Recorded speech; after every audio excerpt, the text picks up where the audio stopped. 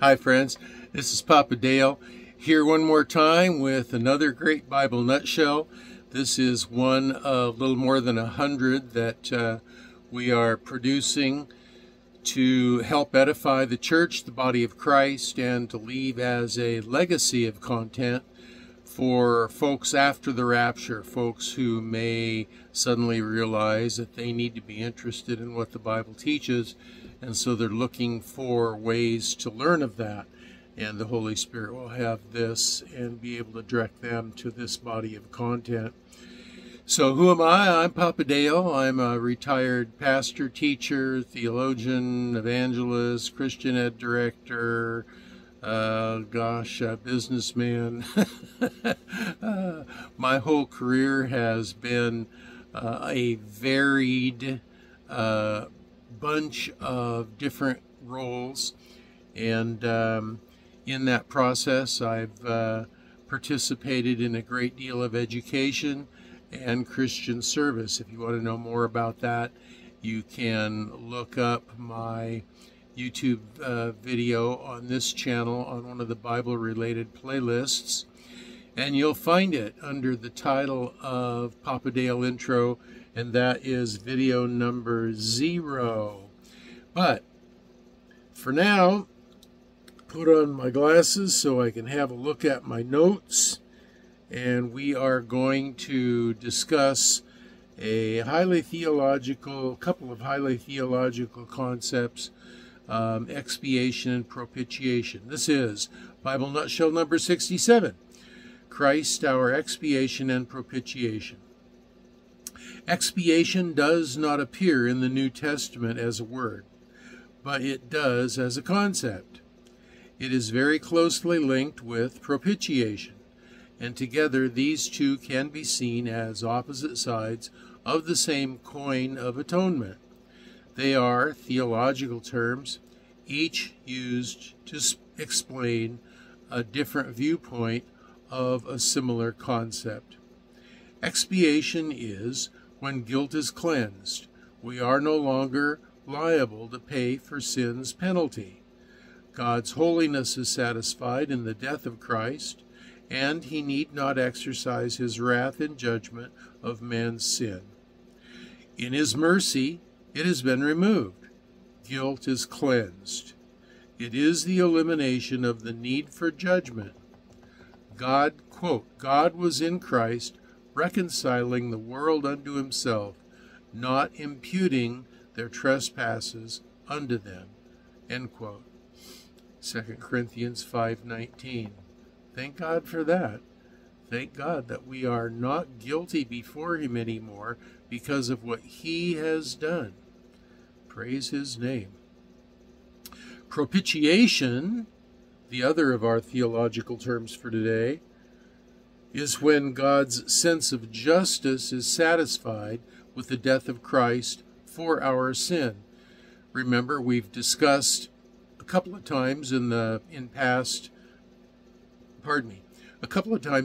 nutshells the idea that the characteristics of God, his essential basic character qualities, are perfect and holy and infinite, and no one of them is of any greater importance than the other.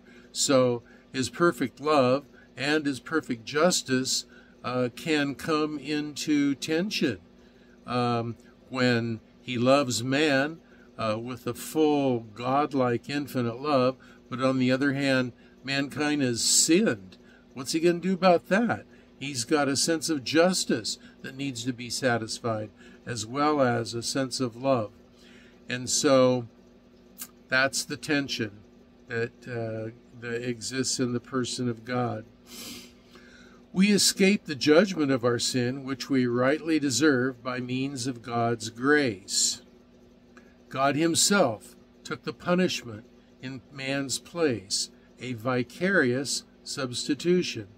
Quote, therefore he, Christ, had to be made like his brothers, us, in every respect, so that he might become a merciful and faithful high priest in the service of God, to make propitiation for the sins of the people. Hebrews 2:17. Now, pagans believed that their gods could be propitiated by offering to them the gifts of their labor, food, incense, and the like. It was all about what they did. It's all about what the people did. The responsibility was the person's to figure out a way of doing something to appease the pagan god. Not so with the Christian God Yahweh. Scripture teaches that our own efforts are never sufficient to be able to expiate our guilt before God or propitiate the wrath of our perfectly holy God and bring reconciliation. Can't be done. We don't have the ability. Therefore, the only solution was for him, Yahweh, to provide the sacrifice, for him to be the sacrifice. Hallelujah. Thank God for that. Thank God that he was willing to do that.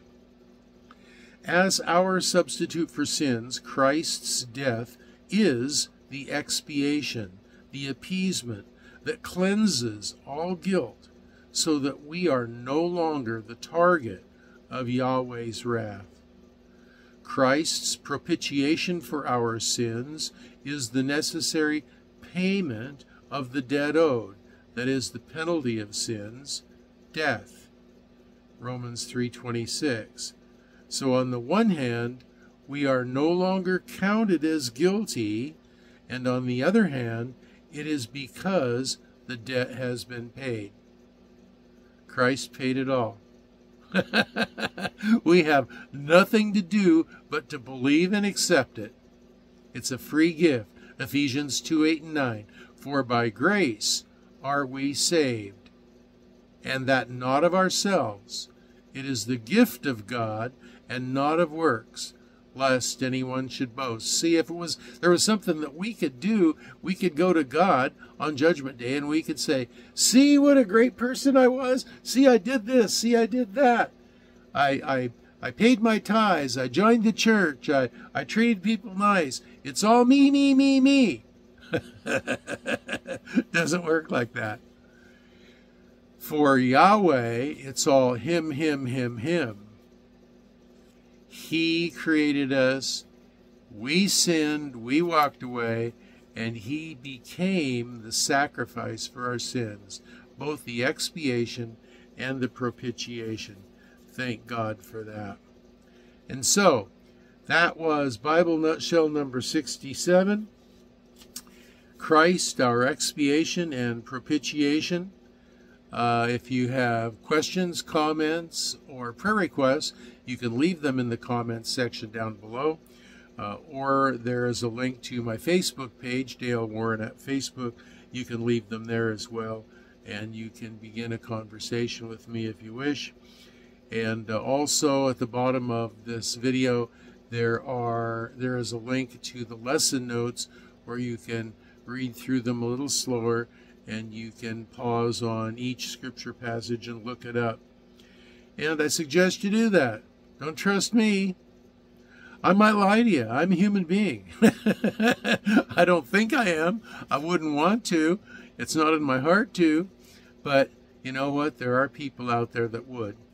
And so it's best that no matter what teaching you listen to, no matter what teacher, you always double check them. Be in Acts chapter 17 Berean and check the word, whether the things that were taught are so.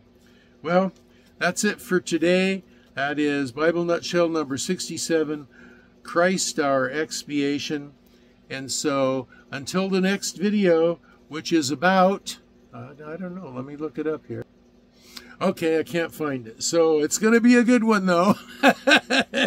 I guarantee you it's going to be a good one. I wrote it. It's based on the Bible. It's going to be a good one. So until the next Bible Nutshell, which will be number 68, I know that much. This is Papa Dale signing off and praying for you that you would be well and be blessed.